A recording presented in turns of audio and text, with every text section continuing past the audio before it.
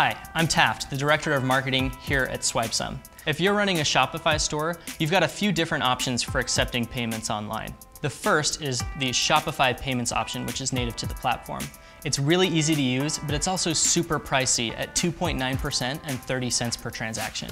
Your second option is to take a look at an external gateway, which will allow you to connect your Shopify store to any number of processors out there.